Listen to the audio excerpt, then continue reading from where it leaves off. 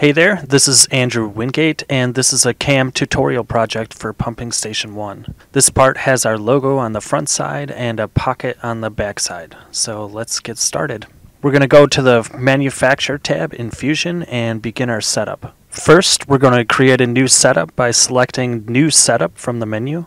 I've decided to start with the back side only because it will leave the most to hold on for our second setup and leave us the most space to put it on the parallels. So we're going to define our first work offset, first by selecting the Z-plane, and then by the X-axis, and finally the point where we'd like to set our origin. And then we're going to define our stock size. I know in advance that this stock will be 3 inches on a side and 3/4 of an inch thick. So we'll fill those in. We will choose fixed size box and plug in our numbers. I've also decided to take off the extra stock on our first operation and leave about 15 thou for our second operation. And it looks good, so we will begin making our toolpaths. Our first operation is going to be a facing operation, so we're going to select face from the 2D menu. We will also be using tools from the Pumping Station 1 standard library, so make sure that you have that loaded, and I will have links in the video description pointing to all the needed repositories. Our first tool will be the 1.5" shell mill. Our library already has coolant choice, speeds, and feeds predefined, so we'll move straight off the tool tab and go straight to the passes tab. In our chart, we'll see that this tool likes a step over of 1.2 inches, so we'll fill that in, and a step down of 50 thou. So we will select multiple passes, fill that in, and we're also going to make a finishing pass on this operation. Anywhere between 5 and 15 thou is a good number to leave for a finishing pass, so we're going to do 10 thou, and we're going to drop the feed rate of our finishing pass by about 25% for a better finish. We'll click OK to generate our toolpath and take a look. This looks pretty good, so we're going to move on to our next operation, which is going to drill the hole in the center. Select Drill from the menu and the center drill from our library. Again, speeds and feeds are already predefined in this library, so we're going to move on to the Geometry tab and choose the face where we want our hole to be. Once we've selected that, we are going to move to the Heights tab. Now the surface of this hole doesn't match what we actually have left for our stock, so we're going to have to define those. First, we're going to define the whole top. And for that, we're going to be choosing the top of the model. Remember that we've already taken material off the top of our original stock size and brought that face down to size, so we're going to go from there. And since this is just a spot drill, we're going to go 35 thou deep, and we're going to reference from the same place as we used for the top height and set bottom height to -35 thousandths, an offset. And then I select the Cycle tab, and it's just muscle memory, and it's a good habit to get into to select every tab and make sure that everything looks good. Again, we will be drilling, so we will select Drill again and choose our next tool, which will be a 1/4 inch drill. Select our surface from the Geometry tab and move to the Heights tab. Again, the geometry of this surface doesn't match the amount of material that has to be removed, so we will define the top height as material top, but this time for bottom height we'll be going all the way through the part. So we will select stock bottom, remembering that we left 15 thou down there for our next operation, and we also want the drill to poke all the way through the bottom of the part, so we will give this operation an offset of an extra 150 thousandths. Then we'll move to the Cycles tab, and we're going to be pretty conservative with this, so we're going to be choosing the Deep Drilling Cycle and set our pecking depth to 100 thousandths. This hole is a 1/2 inch, so we're going to bring it to size with a final drilling operation. This time we'll choose the 1/2 inch drill. Again, choose our geometry, and again choose our heights. This time with a 175 thou offset. And I'm going to put this up to verify that it's going to poke all the way through the bottom. And finally, we will choose our cycle type. Again, we're going to choose deep drilling with a pecking depth of 150 thousandths. Everything looks good, so we'll focus on the large round pocket now. And for this operation, we'll be using the 2D pocket operation. We're going to select 2D pocket from the 2D menu and choose our tool. From the standard library again, this time we'll be using the 5/8 flat indexed end mill. Again, the speeds and feeds should be good straight from our library with default values. We then select the Geometry tab and choose our pocket selections. We're going to select the circle that lies at the bottom of the pocket, and then select the Heights tab, and we'll verify that the heights are where we want them. You'll notice that on bottom height you'll see selected contour, and that's why we chose the bottom contour of the pocket. You could choose other geometries, but by thinking about which contours you want to choose, you can save a little bit of work in the future. This looks good, so we're going to move on to the Passes tab, and we will now define our step downs and step overs. We get a maximum step over from our chart, so we're going to fill that in with 1/2 inch. I'm just going to go straight for depth on this, so we're going to put 0 for our axial depth, and 20 thou is fine for the sides, and we'll just leave that where it is.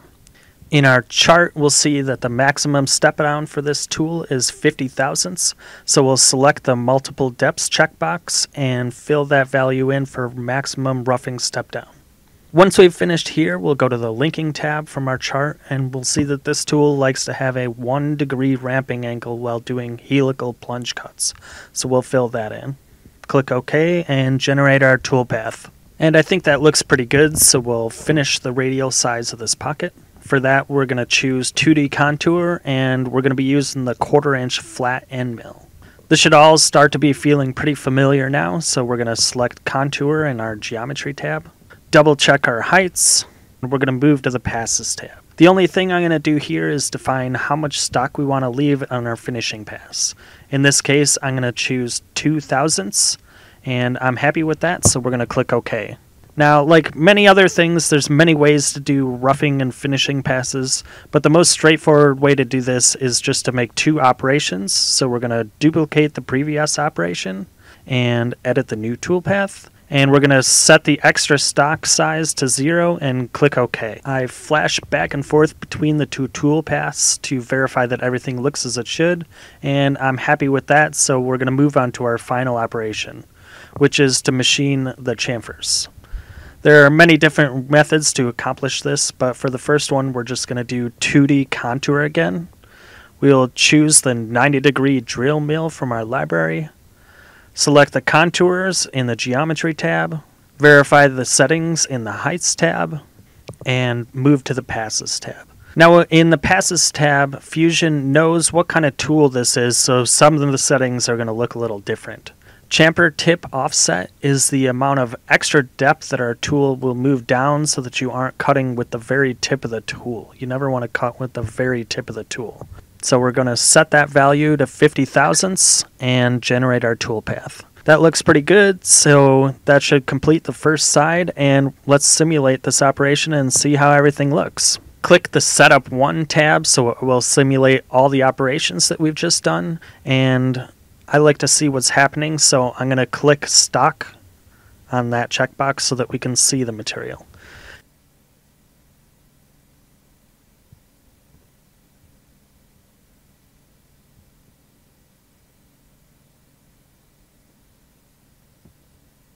At this point on this operation, I noticed that there was a bunch of movement with the 5/8 end mill, so I went back to change some of these settings.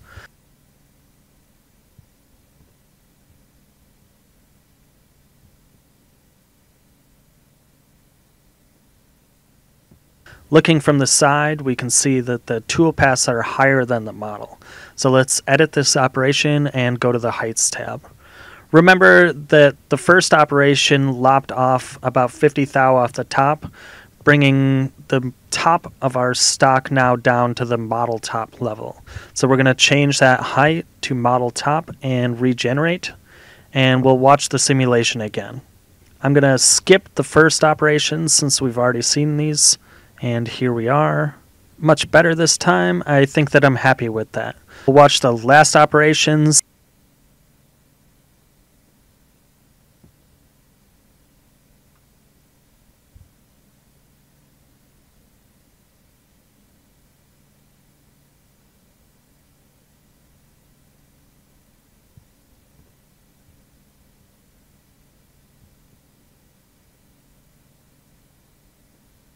And good. Let's click close and move on.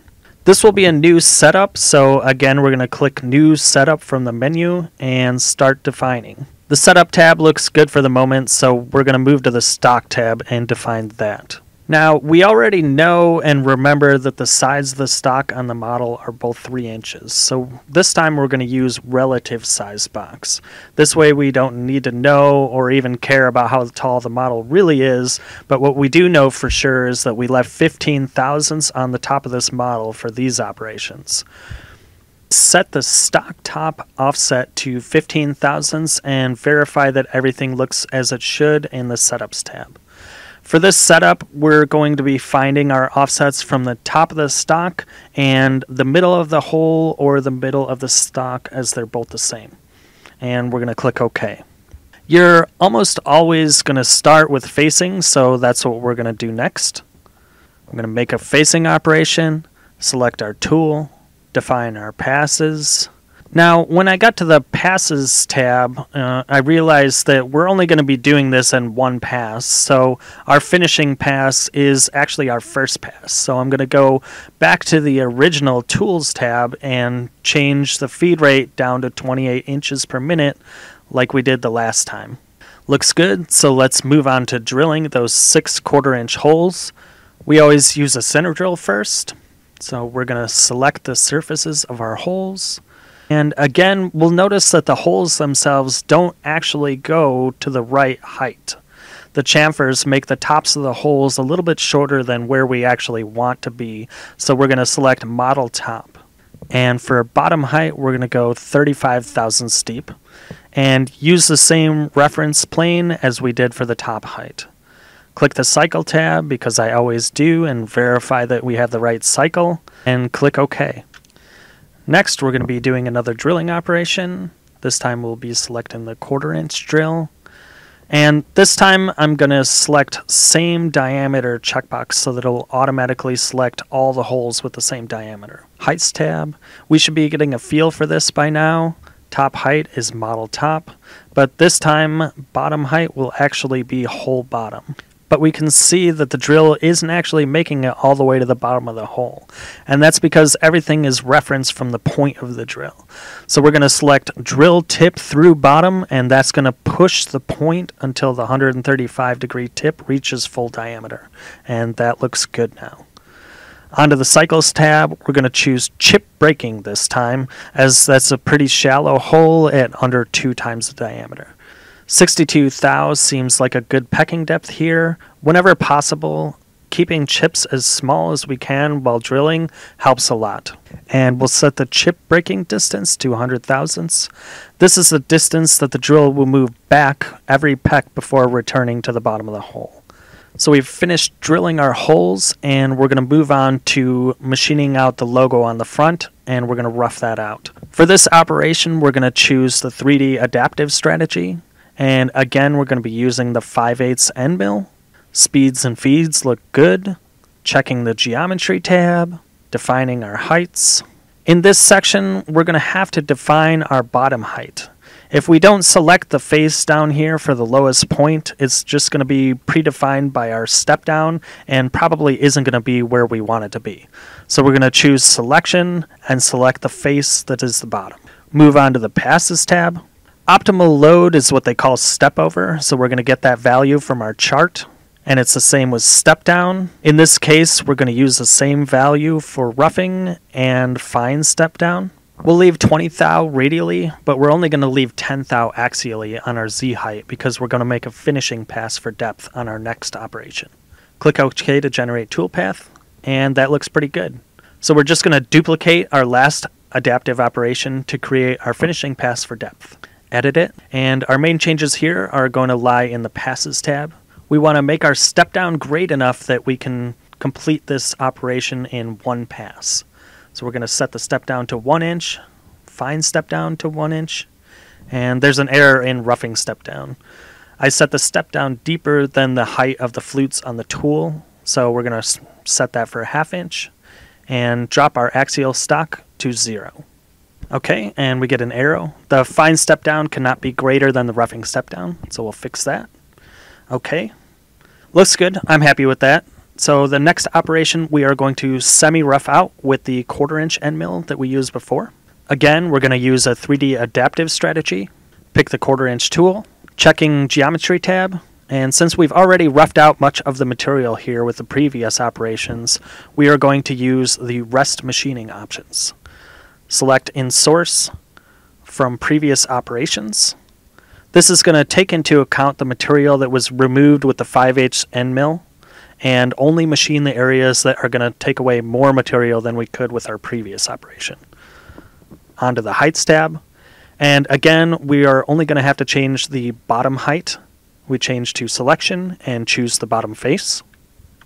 In the passes tab, we need to fill in the step overs and step downs. We get these values from our chart. We set the optimal load to 35 thousandths. We set the roughing step down to a 1/2 inch and the same with the finishing step down. And let's leave 10 thou stock. As I'm looking at it, I've changed my mind and we're only going to leave 5 thou on our roughing pass. Click OK, and that looks good. Let's move on to our next tool. We're going to use 3D adaptive again, and this time we're going to choose the 1/8 inch end mill. Speeds and feeds are good.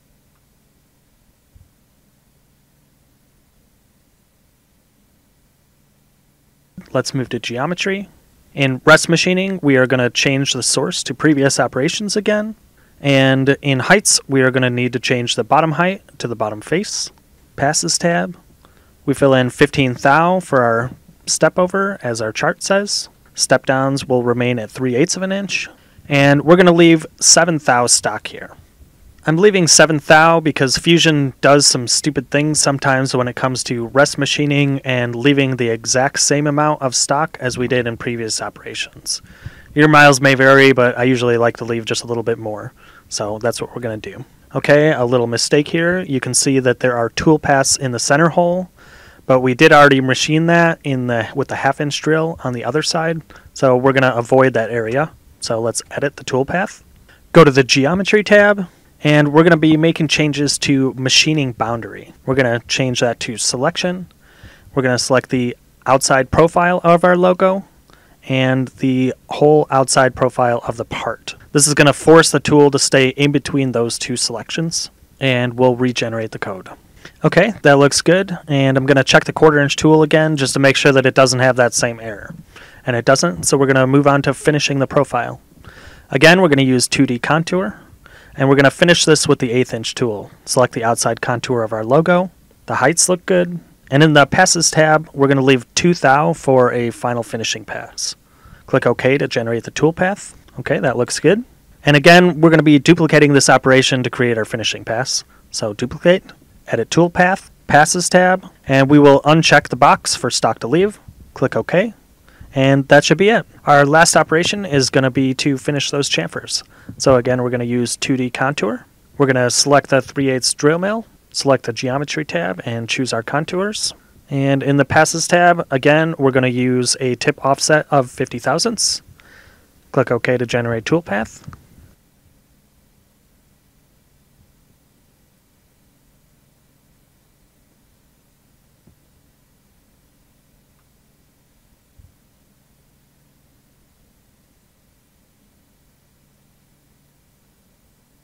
And I can see here that we missed the center hole, so we're going to edit the toolpath, geometry tab, add the contour that we missed, click OK, and I think that looks good.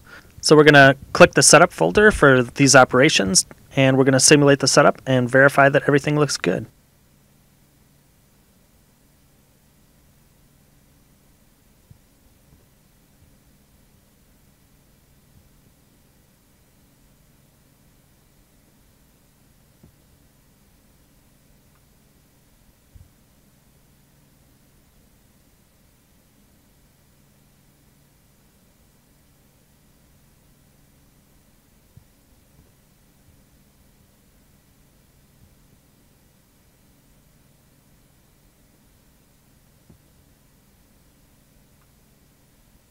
Okay, everything looks good here with the exception of the chamfer operation in the middle hole, but we know that that hole was drilled in the previous setup, so we should be good there.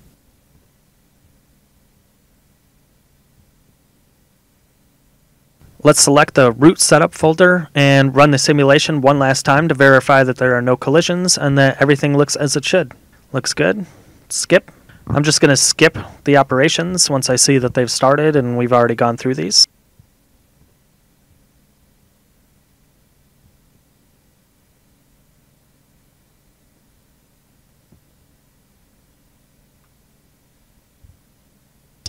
Okay, I think that looks great. So there you have it. I hope you enjoyed that, and I hope you learned something. We'll see you next time.